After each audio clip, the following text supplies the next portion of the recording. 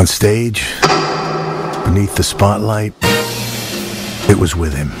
Made it his own in New York City. It would become a staple of late Las Vegas nights and a mandatory at country club afternoons. When he traveled, his jet carried it to foreign lands. And in the end, the man in the black and white tuxedo was laid to rest with a bottle of it. That's why his name is on this label.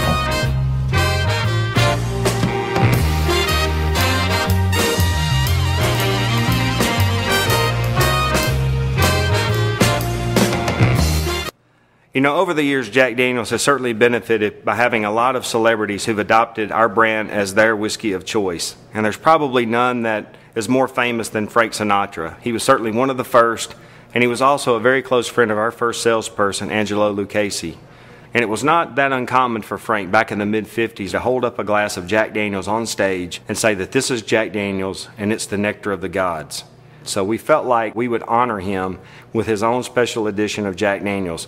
So what's in the glass in front of me is Jack Daniel's Sinatra Select. You know, back when Frank became a fan of Jack Daniel's, it was in the bottle at 90 proof. It tended to be potentially a little bit bolder and spicier, a little bit oakier in character. So when you take a glass, you notice that on the aroma that it definitely has a lot of oak character, but you can also pick up the sweet vanilla and caramel sweet notes that you would expect from Jack Daniel's. And with a taste,